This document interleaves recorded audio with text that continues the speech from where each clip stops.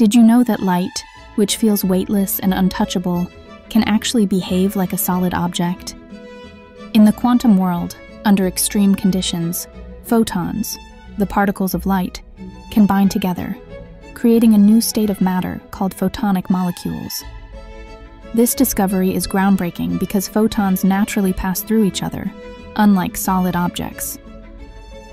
But here's the catch. Introduce ultra-cold atoms in a complex setup, and photons can freeze into place, interacting as if they have mass. This defies everything we think we know. Why does this matter? It opens doors to futuristic applications like quantum computers, with photons as qubits, leading to unimaginable processing speeds.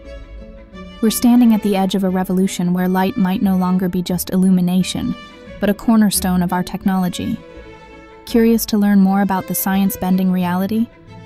Subscribe to Hyperfocus for insights that will leave you amazed.